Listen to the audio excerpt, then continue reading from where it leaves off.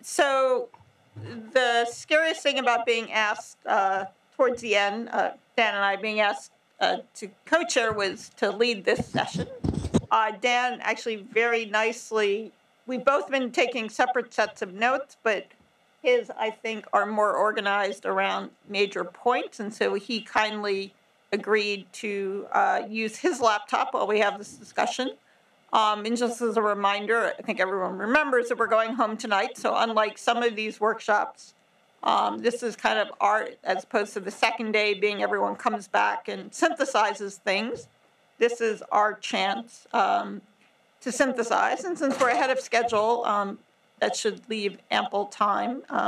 So Dan, I think you were going to walk through some of what you considered major points, and then we'll open them up for discussion. Yeah, so this is what I thought were the notable observations and recommendations through the day. And let me just sort of scroll through, in case you didn't see yours on the first screen, since we're, it was organized by evidence generation, really the topics of each of our panels: evidence generation, data analysis and interpretation opportunities, reporting and return of results, assessment of the effects, oh good, I get to type while I'm, correct spelling errors, assessment of the effects of return of results, and then the overall discovery to translation process. So these are things at the level of just how eMERGE has run to date over the last decade. So let me go back up to the top and then... And I think you combined electronic phenotyping with evidence, right? Yes, so evidence generation opportunities. So phenotyping is one key form of evidence used by that, so I rolled those together. And so the opportunities, and again, this was focusing not so much on operations or the way that historically eMERGE has done things, but on ways that things might be different. So Dan, is it possible for you to project that on the WebEx? All you have to do is get on the WebEx and then share your screen.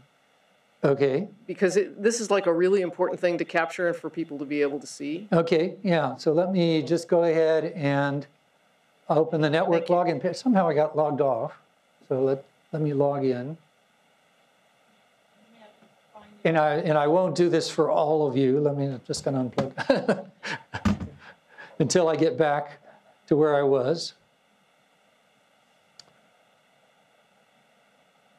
And if somebody actually... Right, so while he's doing... I actually probably still have it in my other emails, so let me see if I've got it. So while he's doing that, for the electronic phenotyping, were there specific points that people felt came out of that discussion?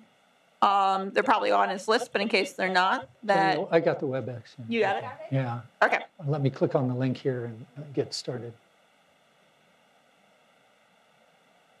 But she thought, if you want to come up and make sure that I do this in the right order, and you may have the login and stuff. Can I just bypass that? Oh, I can't. I can't. I'll put in your email address. That's right. Okay. Oops. Okay. Good thing we're ahead of time. Well, Sharon, you had asked about were there points about electronic phenotyping, and I did want to ask somebody. I think it was Ken raised the concern that there weren't any EMR vendors at at this meeting, and we always struggle with this because how do you bring one without bringing many? Right. And if you had any suggestions on the best way of doing that, that would be wonderful to hear. I would say in Caesar we struggled with this as well. Because of the idea that we had to have at least several of the major vendors. And we at least had some phone calls where we had different vendors represented on different calls, but I would agree that that was the issue. Dan, you probably have more experience with this. Did you have your hand up, Dan? There are empty seats at the table now. No, let me go back to also sharing here. Well, just to say, I mean, we did in eMERGE as well, had at least one meeting where we had the major EHR vendors, Cerner, Epic, and GE come. You have it? And it's limiting because they don't want to talk in front of each other. So there's also that problem that you have to face. So they were really looking to us to tell them what to do. So just to tell Dan, it doesn't quite look like what you're showing. So if you can see this, we're still seeing your choice of screen, and we're seeing, I think you have to select that window. Okay. Oh, wait a minute. This doesn't. Canceling a shutdown. No, look, hit cancel. Yeah, I was going to say, no, we don't want to do this. We don't want to do this. And what I do want to, I have to get rid of this problem that I'm disconnecting the projector. Okay. Yeah, that's where I was duplicate, but apparently it left. Okay, am I still sharing my screen? But now it's not up here. Oh. Yeah, while the technical issues are being worked out, so Yes. I think you could just invite everyone, right? And like if they don't come, they don't come. One way to quote unquote invite everyone is go through the EHR Association, Okay. where they'd be happy to be the middleman and say, hey, we'll put a call out. The question of whether they come and whether they engage, I think, depends on sort of whether they view the use case as really important. Some vendors may already have a genomics working group, so at the very least, you should be able to get them to join remotely. I think a lot of vendors, they'll just make a cost-benefit analysis of is it worth actually sending a person? Oh, no, I was going to edit it. They have to pay their way too or whatnot. But I think the WebEx kind of option definitely opens up more people to potentially come. I think it's hard with that notion of vendors don't want to tell each other or what's going on. That might be sort of separate discussions with specific vendors, including the vendor's customers. And if you sort of poll the eMERGE sites, I assume that it's primarily going to be 2 vendors anyway. So you can just have, 2 vendors that you have separate calls with. As long as Dan's working on it, it's a generic problem. It's not just the EHR vendors. It's the, there are 2 large genomic or genotyping sequencing vendors, and you can't invite one without inviting the other, and they don't want to talk in front of each other. And there's only about 1 million companies that are trying to develop software solutions for all the stuff we're talking about here. And who do you invite and who do you not invite? So I'm happy to be talking amongst ourselves for a while. But your idea of going through a trade organization is not a bad one. That's worth it. Just take it from your Up here. I think it's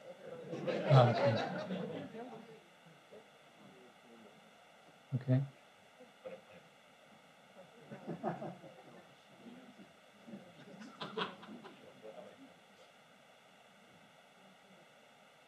Oh, you know what happened? Where do I stop sharing? Connect the computer and then share. Oh, okay. That's what happened. All right. Okay, so let's go ahead. Yeah. Oh, well, is that? But now it's only on the projector. Well, it's. No, don't Oh, I see. I took it away from myself. Okay, so suddenly. duplicate. Oh, so duplicate. All right. We got a weird formatting problem when we duplicate. Yeah. Okay, now you can share your screen. All right. Now we're share sharing. my screen. Now everything will be exactly. Yes. Okay. Just exile. Okay. Okay. Where were we? Okay. Highlighted among the evidence generation opportunities were the general category of better phenotyping methods and technologies. And first among them, increasingly automated phenotyping. Since it was clear it just doesn't scale, it's too labor intensive, and so better ways to do this that are increasingly automated. But it incorporated elements such as the ability to do longitudinal phenotyping, particularly with respect to exploiting time to create more accurate phenotypes, the ability to find not just binary states, absence or presence of disease, but rather a continuum of states. Included within that, in a lot of cases, the ability to infer hidden physiological phenotypes. And a recurring theme throughout each of these, the application of machine learning methods, including the learning of these of latent states using deep learning methods, and issues that would accommodate the bias that's known to occur across institutions and within institutions in the clinical data. Yeah, I would just emphasize the continuum of states. I think that was a recurring theme, that you need to encode both the degree and the severity, and that may also make it more attractive to physicians if you're not simply just saying disease, no disease, but perhaps a genotype predicts the severity of an illness. And could I ask before you go on from there? So increasingly automated phenotyping is something that we've been saying for these 10 years, if not longer. So have we made progress in the past 4 years on increased automation? And I would ask the Joshes and George. I mean, that example I showed from Harvard that Sean has, I mean, that was, the hard work was creating the 300 cases, but then the thing was at 0.96 or something around 0.95 ppv at the end of it. So you still had the hard. We're doing research into how to reduce the number of cases you need to achieve that. So that's still state of the art. But machine learning, we're already evaluating 100 cases for the. Curating 100 cases just to do the evaluation. So if we increase it to 300, we're able to learn a spectacular phenotype. I mean, that's not bad. How long did it take to do the whole phenotype, Sean? Like a minute, yeah. I'll repeat what he says. How long did it take to curate the 300 cases, I guess is the question. Well, it happened over a long period of time, and we stopped and started, and then stopped and started. Right. Beth, what would you say? Yeah. Stopped and started about 3 months. I mean, because, you'd be like, oh, well, no, we need some more cases. Oh, no, we need some more cases. So it takes the other thing is, of course, we're exploring these new kinds of ways that we can use fewer cases and then use kind of a cluster method, what we call silver standard, to put the kind of initial set of attributes that we can use out of the box, which are really like counts of ICD-9 codes and counts of mentions of synonyms of the diseases. And that gives you kind of something that's close, and then you apply this denoising algorithm to pull in the rest of your stuff while diminishing that. And you can get this increasingly in an automated fashion that I think Josh has actually been writing about. So. Exactly. So silver standards and then Peggy's slide on active learning are kind of where we're headed to try to reduce that curation time. I just want to break that problem in a couple of parts, too. So the other part is, how long does it take to transport it from one place to another, and how much work does it take to get all the covariates out? I think we've actually done a big step forward with what we're doing with the covariates across the entire set. And I think that will make a lot of those trivial to get, as opposed to each of us running things. And the other thing that, and then moving towards a common data model should actually make, everything but the NLP, I think, relatively much more plug and play, transporting instead of all the time we spend implementing something. But so those things have sped up. If we talk back in Merge 1, we're talking about a year to 18 months per phenotype. I think it takes us less than that when we're actually working on things now. So considerably, I mean, we're trying to do how many phenotypes we're only halfway through, and we're 2 years in. So a lot of us our phenotyping team spent time picking our sequencing samples too. So those didn't necessarily count as phenotypes, but they were phenotypes things that we were doing. But the other component is our phenotypes are getting harder. Like, I'm not sure that things like the statin MACE algorithm or some of these others that we've done, we don't really know generally how to do those in the grab bag machine learning fashion yet. So it's new work. Okay, I think. Can I just comment? The other thing, Terry, is if you look at the phenotypes, the more recent phenotypes are much more complicated. So there's a big difference there compared to Emerge 1. Okay. So I think we don't want to rehash the whole day, so we should keep going. Okay. Dan, you have to. So a short comment, and that is that we're obsessed by saying how many phenotypes have we done. Well, age is a phenotype, and gender is a phenotype, and the highest cholesterol you've ever had measured is a phenotype. So we have 1 million phenotypes. And the phenotypes you're talking about are the complicated ones. So it's not finding diabetes. I think we've cracked that part. It's finding the diabetics who then take a medicine, who are then have a biomarker measured, and then go blind. And so those are the complicated ones. And so I think we're developing the standard methods to do that, and at the same time exploring these newer methods, the machine learning and what have you. And so I think it's a little unfair to say, well, you only have done 40 phenotypes, or you've only done 27 phenotypes, or 46 phenotypes, or whatever, because I think we've done a lot more than that. And the phenotyping group does a lot of other things that they're not recognized for, like picking out patients who we're going to study and what have you. So I'm not on the phenotype working group, but I obviously have an interest in that. But concrete example, autoimmune phenotype, 43 separate diseases being identified. So is that one phenotype or 43 phenotypes? It tells you which of 43 diseases you have. So that took several months to create, but it's 43 different diseases that we would have in the old days called 43 phenotypes. Impressive. Still, but it is still the case that the diagram of how it's done looks just like the eMERGE-1 diagram of how it's done. And when you compare 175 to the 8,000 diseases that human beings get, and growing in the era of rare variants, it looks like we're falling behind. So other discussion. I think holding out the notion that there could be entirely different approaches to phenotype extraction seems like a good thing, rather than just optimizing that you can row even faster in the next iteration than you're rowing now. Okay. You'll see the new data sources are interlaced through multiple methods here, but one we heard in the context of better phenotyping was the ability to do phenotyping based on gene by environment interactions.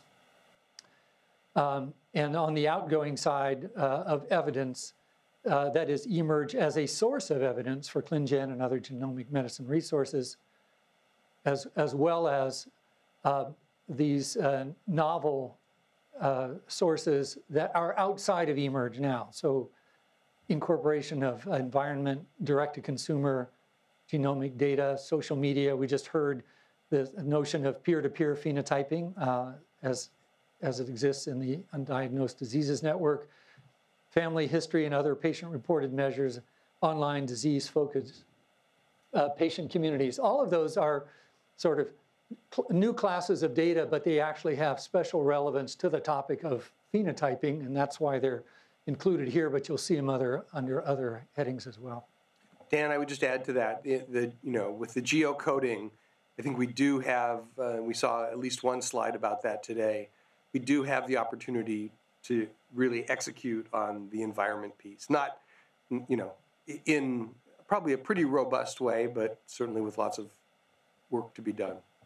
Okay, so we'll put environment, especially in the context of geocoding. Okay. Other comments about evidence generation? Again, we rolled up 2 panels in that one. Okay, then turning to data analysis and interpretation opportunities. And we've heard these throughout each of the panels. The first is the notion of, that we just heard from Heidi, of real-time variant interpretation that incorporates some of these other new data sources, such as patient data, as well as the traditional way of matching publicly available knowledge sources to the patient's own variants. The methods to, and this one a major issue, since so little is known about genomic medicine now, and that is methods to efficiently do continuous data reinterpretation over time is front and center as a challenge for this consortium, but all the other genomic medicine consortiums as well. Semi-automated to fully automated interpretation via analysis pipelines, for which there's some promising early developments. Methods for assessing pathogenicity and variant penetrance, such as family cascade testing, and the application of these methods to address this these fundamentally difficult problems in complex traits of pathogenicity and variant penetrance. Methods for efficient collaboration with other research consortia, particularly we heard earlier today for pragmatic trials and rare variant characterization. And we just heard this the opportunity for eMERGE to add a genomic dimension to other research programs, such as All of Us MVP, or All of Us as the archetype for that, not MVP. All of that, critically, we've heard through the day, depends upon standards-based data exchange. So that needs to be a kind of fundamental bedrock of eMERGE as it moves forward. The opportunities to do public health genomics, we heard in our novel and disruptive technologies, including the linkage of eMERGE data to health information exchanges, formal approaches to representing and accommodating uncertainty in the analysis and interpretation of the data, big omics data linkage, Iftikhar mentioned this, so the joining of EMR-derived phenotypes with other classes of omics data. The inferring of genotypes, we heard this from Matt, of inferring genotypes from non-traditional data sources such as drug experience, images, even internet search histories. So these as supplements to basically help triangulate on genotypes and their relationship to real-world manifestations. The application of deep learning to the characterization of variants of unknown significance. And specifically, we heard from Matt, drug targets and toxicity predictions associated with the primary genomic data. We've heard a variety of speculation about how we might do either crowd or cloud-based annotation methods, crowdsourced and cloud-sourced. And then high-performance computational methods. So things that are simply, are within reach now with advanced supercomputers that were not previously computable. They were just sort of transcomputable. So I'll stop there for others' observations about new opportunities in data analysis and interpretation that they had in mind, or they heard, or this wasn't actually the right version of what was said.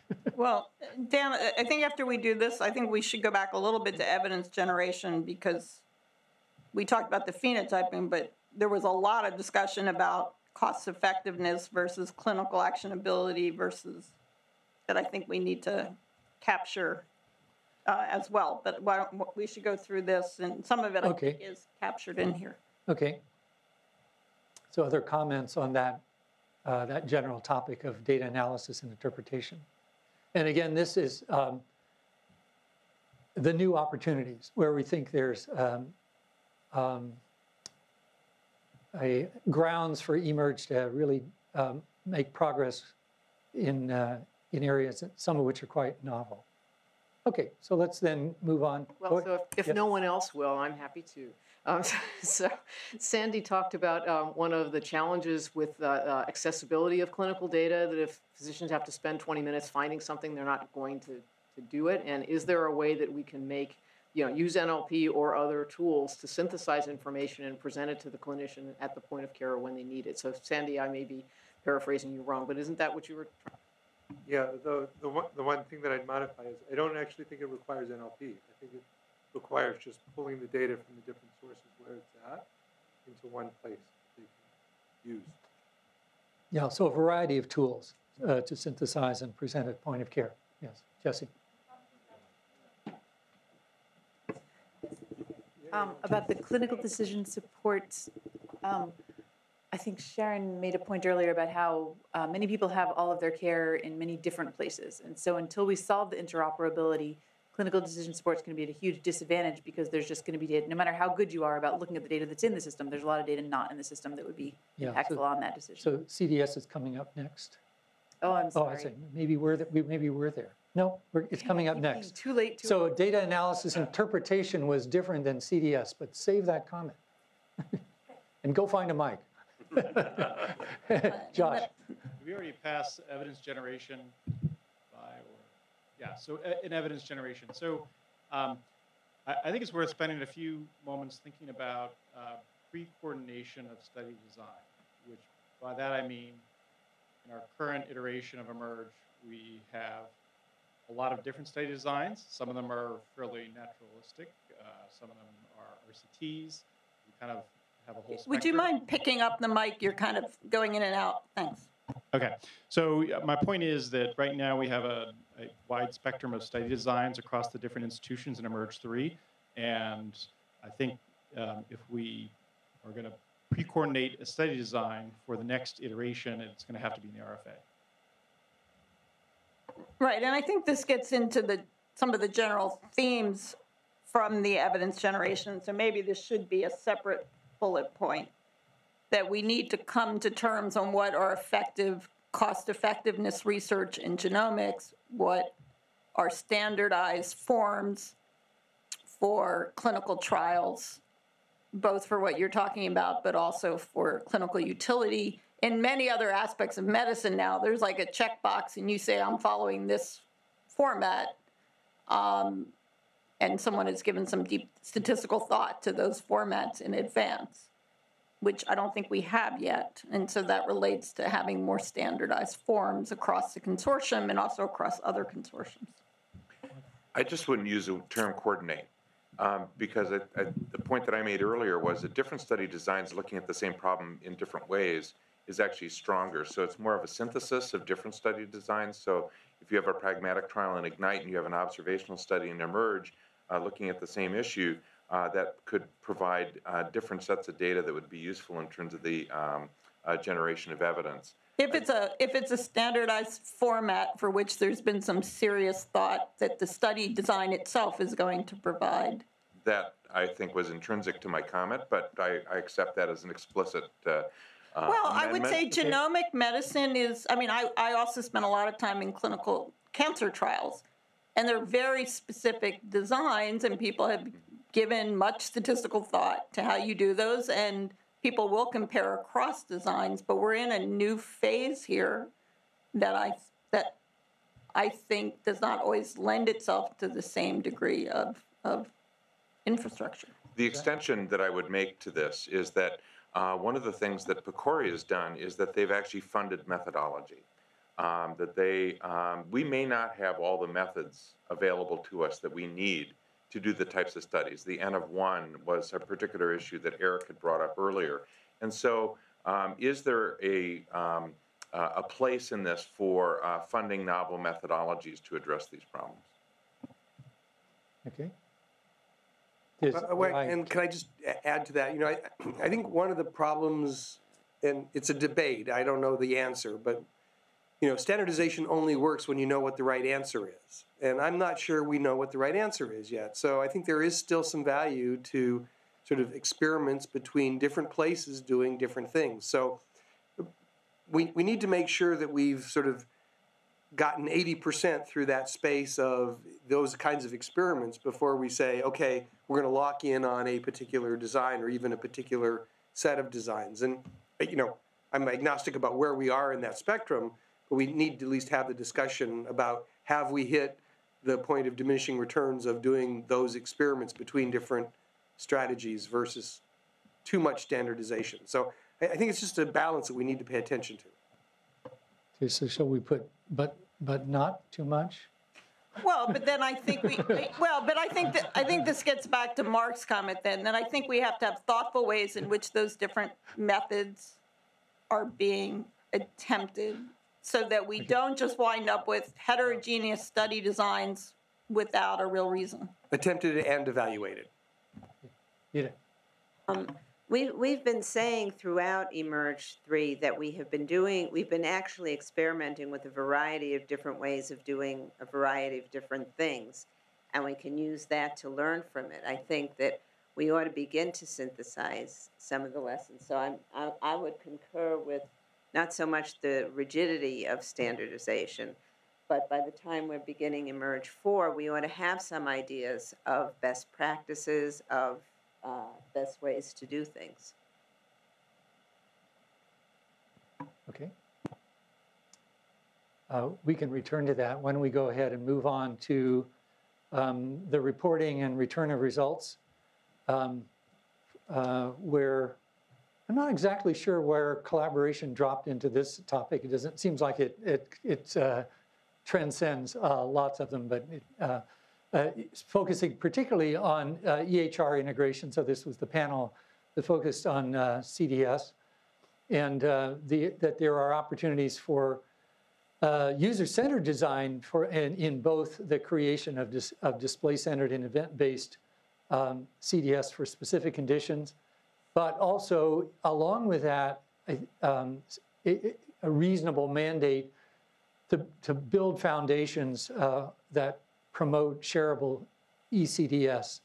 And embedded within them are the challenges of knowledge representation of complex decision support, knowledge objects, and that was put in the context particularly of open source specifications for those, and determination, that is the assessment of genomic CDS that embodies deep knowledge rather than simple rules that are the sort of superficial drug-drug interaction style CDS that causes such high rates of overrides and annoyance, as well as the next issue, which was confronting alert fatigue and other, I generalized that to other usability issues for genomic CDS.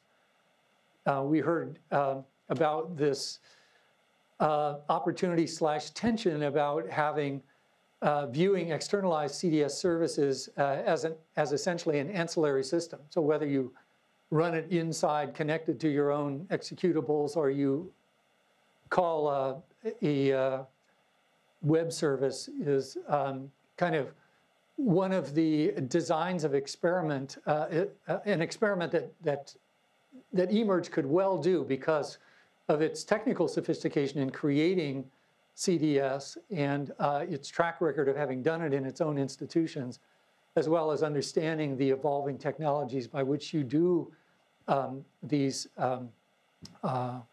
cloud-based services.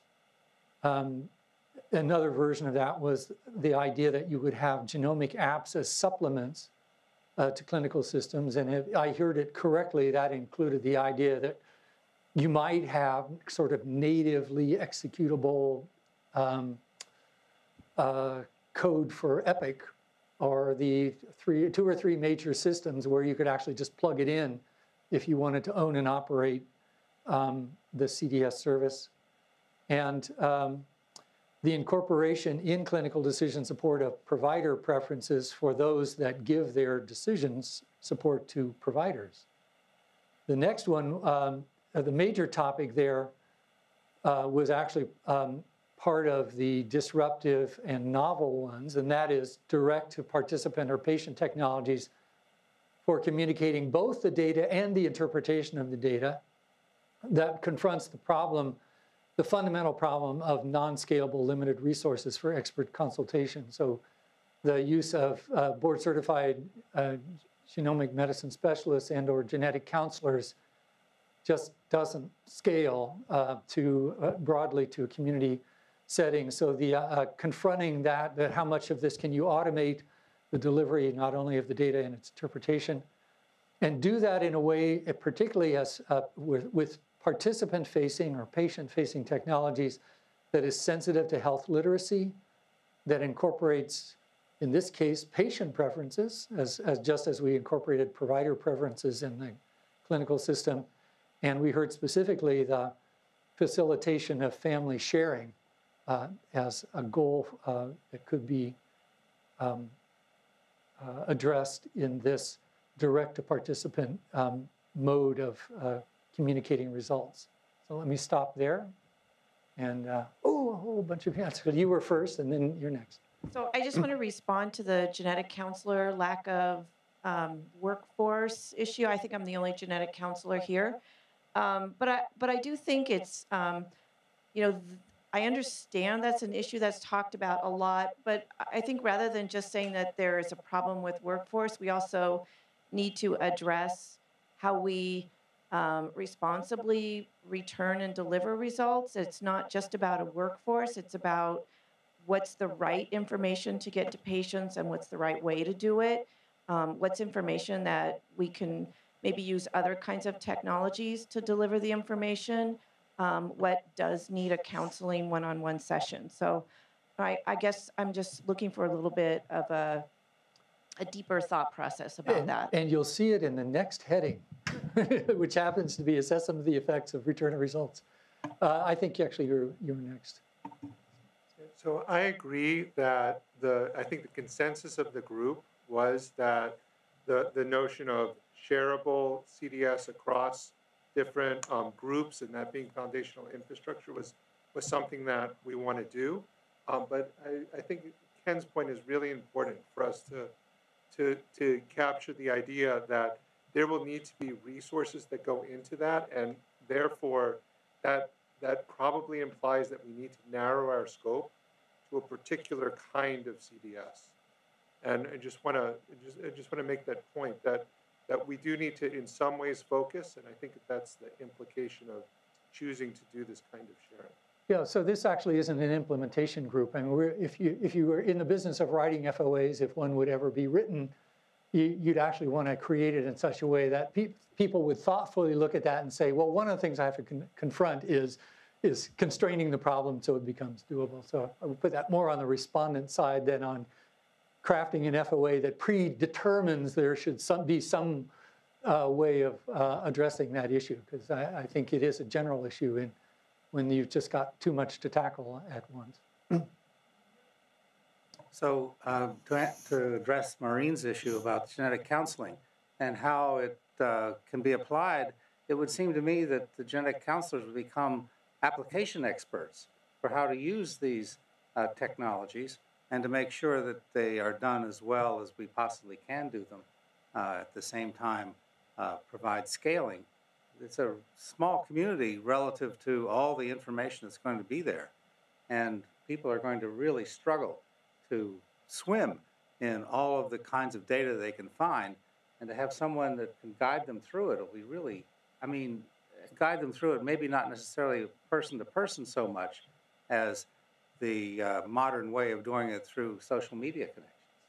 Yeah, and actually, you know, I intentionally said provider preferences. That's all the providers who would be using this, including probably primarily, you know, counselors, not so much. Well, at ASHG last week or 2 weeks, whatever ago, there were actually a couple of population-based examples, one from Israel and one from the UK, where they're really limiting the use of genetic professionals to the individuals with positive results, and showed data on a couple of different trials of using short educational materials for physicians and patients for consent, very short kind of negative results, and then at least in one way, I mean, we still probably can't scale that, but there was some data from a couple different countries showing they could pretty effectively utilize the expertise of the genetic counselors specifically for individuals with positive results for high penetrant genes in population scale testing. Yeah, one other quick thought just on the foundation layer. It came up a couple times about knowledge repositories and the existing work that can be built upon. I think CDS implementers will be attracted if there's sort of that dimension as well, and then that can be made translated into focused pilot projects or use cases. So enhancement of existing knowledge repositories.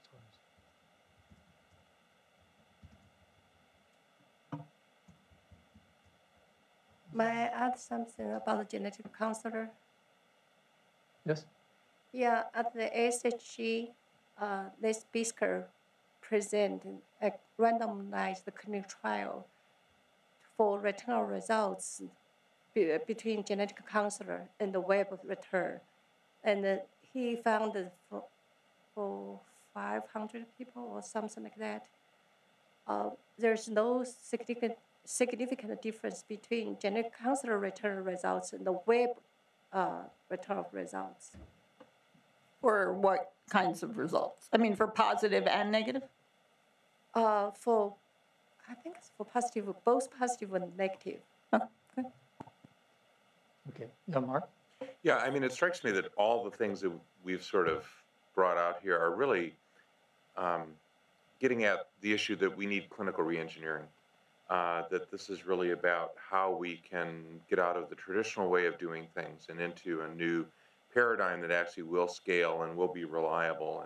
And so this, again, comes back to me, the fundamental question for eMERGE 4, which is, should we really embrace that idea and say that this really needs to be about implementation science and clinical reengineering as opposed to iterating against something where we know what the barriers are and we're going to inevitably come up against those barriers if we continue to try and do the same thing. Okay, well, actually, we're going to get down to overall discovery to translation process and implementation science and such there. So thank you for reminding me we have 2 more topics to go. And the next one is the assessment of effects. And we sort of anchored it on the effects of the return of results, but it's, I think, a more general assessment of effects. The first idea that we heard actually attended to your presentation of presenting PDFs as the forms at which you'd capture data to assess outcomes is the opportunity to develop as really as part of phenotype specification is the phenotypes that represent outcomes and process measures are themselves, in essence, detectable phenotypes in many cases. And I connected that to the notion that that really satisfies the criteria for what's called closed-loop decision support, where you give the guidance and then you just, you don't have to have a case chart review to see whether it was followed. You actually prime the next part of the rule to detect the good and the bad outcomes that might result. So it's a form of, it would reinforce the idea of a closed-loop CDS, and particularly it would help inform at a national level a learning healthcare system because it has the attractive property that you learn whether or not the users follow the guidance. All right. So the general notion of the evaluation of the effects of clinical decision support is prominently featured. We heard just now in the most recent session the correlation of attitude and beliefs with the actions taken by recipients of results in their interpretation. An important, I think, frontier for assessing the effects of return of results. Wearables as a source of quality of life data, and the ability to do sentiment and mood analysis as a subset of looking at the effects of return of results. The financial impacts as experienced by either health systems and or patients. The evaluation of patient engagement with science. So that, viewing that as an outcome of an intervention, that a patient becomes more engaged in the science of understanding their own disorders as a measurable effect. The development, the spontaneous, if you will, development of communities as a consequence of genomic medicine findings becoming available. The evaluation of the effect of both standard and non-standard approaches to delivering results on provider-patient relationships. Right? So encoded in that is that you'd have traditional provider-focused CDS. Does that change provider-patient relationships?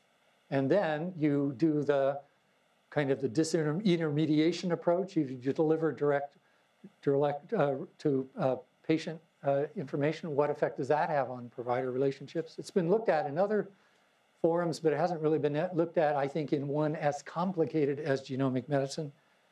And the idea of partnering with participants for both the design and research design and reporting approaches, which isn't really the effects of return of results so much as a kind of overall thematic approach to perhaps the eMERGE 4 that is prominently represented in all of us. From day one, it was participants as peer level, co-equal partners in doing the research. So does that stimulate ideas or rebuttals?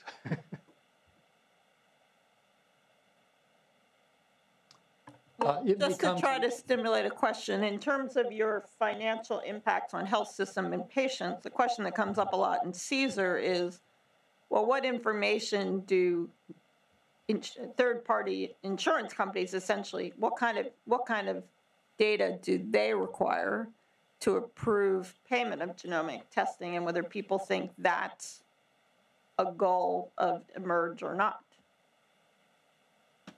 Yeah, so I think we could add impacts on health systems, patients and payers potentially. We actually did add payers down here in the last category as well, as a new recipient of eMERGE data. Don't see any other. I guess I'll since Sharon's intent was to be provocative, I'll be provoked. I certainly think it's an important thing, and this comes up a lot. But the reality is that we shouldn't tie the success of what we do to whether or not payers pay for something. I mean, it's an unfortunate reality that the decisions that are made relating to payment in this country are rarely based on, rational, evidence-based decision-making. There's a lot of other factors that are out of our control, not to mention the fact that it's very difficult to engage. There is no one source of truth when it comes to payers. There are thousands of payers. And so while I think it's really important to think about that, the reality is that if we can get the healthcare systems and the patients engaged around these questions, as we've actually done some work, or I had done some work previously to this when I was in Utah, using business case analyses and these types of things to develop metrics that the administrators and the business people pay attention to, you can actually implement things where it's agnostic to what the payer's actually doing, because they say this is the right thing, and we can make it a financial argument that this makes sense. So we should have it on there, but I really wouldn't want to tie the success or failure of the program to getting payers to pay for stuff. Okay, point well taken. Yes. So I think there was a suggestion, I think it was from Mark, about encouraging sort of patient-centered data governance and transportability, and I don't see so I actually put that in the last overall discovery to translation process. Maybe we can move on there, because I had just sort of, on short notice, I was just sticking these under what I thought a reasonable heading was, and I didn't obviously hit them all. Okay, well, so where did you put patient self-phenotyping? So self-phenotyping was in the developing apps. I think Marilyn suggested, Ingrid suggested developing apps for patient self-phenotyping. Okay, so let's. Okay, well, let me put it in there. Was it under data analysis? I know I didn't type the word self-phenotyping, so let's just actually put it under the better phenotyping methods, and I'll just add another bullet here so we have it. And it says,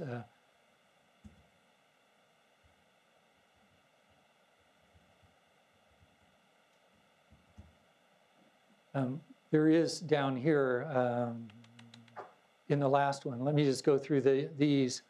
The overall discovery to translation process was, we made the observation that what eMERGE in a variety of ways is doing doesn't scale. And then viewing scaling as its own research problem, incorporating particularly implementation science for principal approaches to scale is clearly a different vector than eMERGE has taken to date.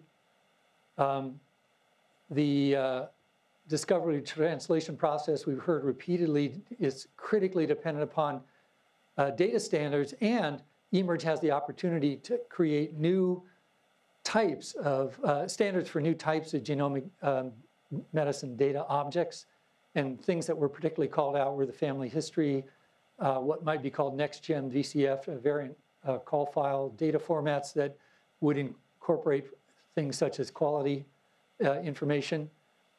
importantly, in the discovery translation process, patient-centered data governance versus healthcare institution-centered governance.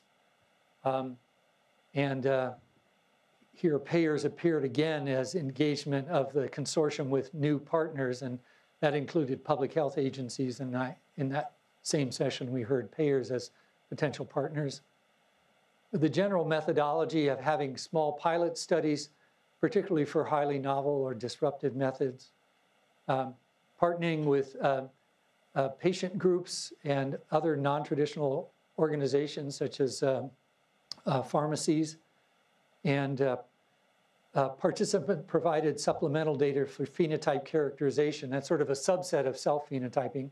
But the idea that there might be genomic promise measures that could be contributed to the overall promise patient-reported measures by this consortium, kind of developed and validated by this consortium. Okay, so that was the end of that, and also the end of my list of notable things, so I clearly must have forgotten something, and Mark remembers it. It's near and dear to my heart. So, but we've not really captured, I think, the really important point that David Valley made is that, you know, the gift that keeps on giving. How do we use sequence longitudinally over time? That's redundant. How do we use it recurrently in the course of the patient event? I didn't see that really captured, and in particular in the CDS discussion, you know, the point that I brought up about using real-time CDS to identify individuals where it would trigger you to go back and look at the sequence for use cases beyond just, well, I'm going to prescribe a drug and is there a pharmacogenomic variant, which is a really banal sort of use case, although hard to implement nonetheless. That I think is really critical, and ultimately the value proposition, you know, for sequencing is going to be having a reliable way to use the sequence over the course of a patient's lifetime. Zach Kahani published something a few years back saying if you really amortize the cost of the sequence, you know, over a patient's lifetime, it's about 50 cents a year. That's not an unaffordable metric, but if we do things like we always do, which is one-offs, and we have to redo it all the time, now it's a problem. Now there are issues relating to, are we going to get better at sequencing? Yes. Are we going to update the knowledge? Well, it's difficult. But those are all interesting scientific questions that could be addressed through projects like eMERGE. Oh, no. Richard? Yes. Richard. The question of the role, changing role of the physician, I didn't see it captured anywhere particularly. I think we saw the data governance, patient-centric versus health institution-centric, but that doesn't really express the thought. Yeah, so it was this effect of standard and non-standard effects of return of results on provider-patient relationships. For me, that's a little too cryptic. So if you'd like to add some additional words or clarification to that. How about the role of the physician in? So I think I would like to generalize that to the role of providers, since... Right, I think, Richard, I think is partly addressing, and I think maybe it was Gail or I forgot who in one of the introductory comments noted that all results were being given by genetics professionals, and that's different than the patient's physician generally, or at least, and so I do think we have a lot of verbiage or words up here about really engaging patients more, and we have stuff about the electronic health record, but really how do physicians interact with genetic data for patient care moving forward, who are not the genetic specialists, I think is an important issue. Does that capture? Well, actually, that's an additional thought. I mean, there's also the route that doesn't involve the physician or the genetics professional. Right. Oh, right. Well, that I think we've tried to capture some of the direct to patient stuff. I would like to add to that and to what the point you just made, Sharon. I think sitting here listening to the discussion today, the thing that strikes me is how little of an effort there seems to be to involve general physicians. I mean, the genetic professionals are going to buy into this, but I think medicine with a capital M, if you want to call it that, it seems to me that if genomic medicine is really going to work, we have to involve physicians broadly. And that's not an easy thing. That's a very, very difficult thing to do.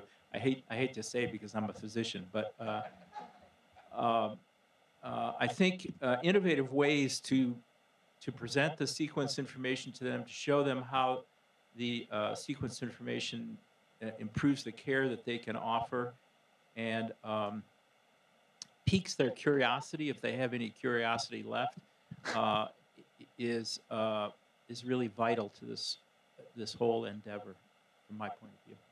Yeah, a point well taken. I think at no point did we actually differentiate that the level of genomic literacy is highly variable across clinicians as well, and that we didn't actually incorporate that in our research agenda. I mean, we have to come to them with solutions. You know, we can't come to them with science projects. And we frequently bring science projects that we think are cool, and they say, I got a lot of stuff to do. I don't have time to do this. But if we can actually identify the problems that need to be solved that involves genetics or genomics that they may or may not realize involves genetics or genomics, that's where you'll begin to get the buy-in, is when you start solving problems that they're struggling with. Yeah, and I would actually just add, since we duplicated provider preferences and patient preferences, and we put health literacy for participants and patients, we just need to put health literacy for physicians too. It isn't that different, that's true. No, I think that's a key issue, and you need to be present sort of pragmatic solutions. One nice thing, the point was made earlier this afternoon, is by continually engaging the physicians as new connections, new sequence connection between their patient and their patient's problems show up, they will be reminded that, you know, that patients really are different one from another, and that this information influences the way people get sick and how they respond and all that kind of stuff. And I would also emphasize educating or putting special emphasis on younger physicians. You may have to cut your losses at some point. Okay, good point. All right. We're almost to 5 o'clock straight up, which would be the sort of normal time an NIH meeting would end. Yeah, but you listed this as ending at 5:30, so. Right. I did. But I do have a couple of other things. So we have a little bit of time left. Terry? So I'm not sure where this fits in your rubric, and I really appreciate your doing this. This is really hard to do on the fly, so thank you very much, Dan, for pulling this together. Somebody had mentioned, it might have been Gail, the opportunity with the 97% of negative reports that we get, and only a few sites are reporting those. Now, partly that's because not all of the sequence data were verified for the negative reports, but about half of it was, and that could be very useful clinically. So you know, trying to exploit that might be a useful thing. And I'll let you type that. I have one more. Well, okay, can I react to that? Yeah. Because I didn't during the thing, and you know, we clearly have made the decision not to return negative results. I think it's acceptable to put this on the table as something that would be really good to study. I think that this is a really interesting scientific question about what is the value. I think there's a lot of concern on our part about what does negative really mean.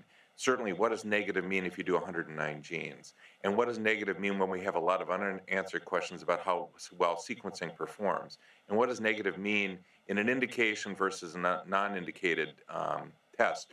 And so, but I think that that's a scientific question that you could develop a methodology to actually answer. And that I think I'd be really interested in, as opposed to, and I don't think you were necessarily implying that we should just begin returning it all and collect the data, but and I would just remind, we are a research organization, and those are important research questions. So yeah, absolutely.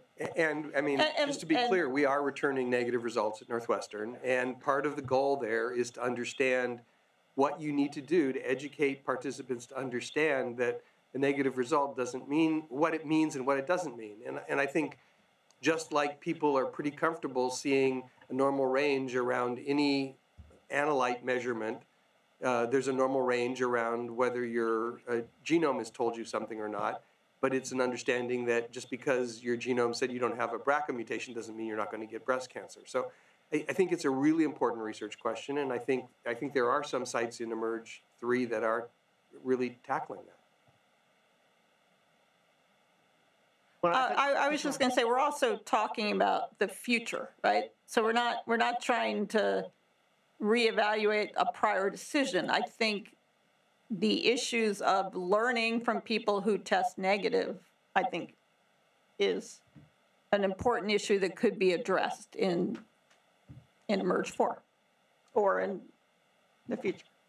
Yeah, and I think there were a couple of things about family history and family testing. So one had to do with, apps for family history and more standardized methods, or at least best practice methods. Another that I thought was really intriguing was contacting relatives directly rather than trying to go through their relative. Again, that would need to be, I'm glad Mark isn't listening because he'd jump all over that. But anyway, the questions, what legal and ethical challenges that raises. There are some healthcare systems that do this and outside of this country, and maybe that's something we should look into. So the sort of the direct relative contact and legal implications of it. Well, and I think it sort of came up a little bit in the disruptive discussion, but you could imagine a Snapchat equivalent for families that allows you a private way to actually share some of that information. So I think there's some interesting approaches.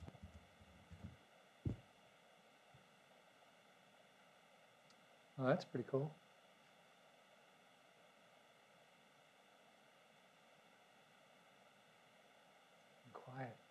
Okay, well, thank you very much. We think it was a really effective day, and we got through quite a busy itinerary. We do have the summary slides, and obviously the slides from each group. I'm sure if you have like some burning thought that did not come up, Shithal, should Rongling be the source of any other commentary or okay. Yeah, I just want to ask if I don't think your slides are confidential, right? Because we webcast it. Yeah. So they're not now. So in that case, your slides will be posted on the website. Since we have the website for this workshop, so if you don't have any objections, we'll post your slides on website. Well, and also typically after these meetings, we write up a summary of recommendations, and then we send it around to the participants and just ask you to add, modify, suggest, et cetera. And we'll hopefully have those in a couple of weeks. Oh, is that 2 weeks? 2 weeks. 2 or 3 weeks. 3 weeks. 2 or 3 weeks. Soon. No, yeah. So, yeah. 2 days. So, so I think as the senior NHGRI person here, I should adjourn us and thank you all very much for coming and for your help with this, and we'll keep you posted. So thank you.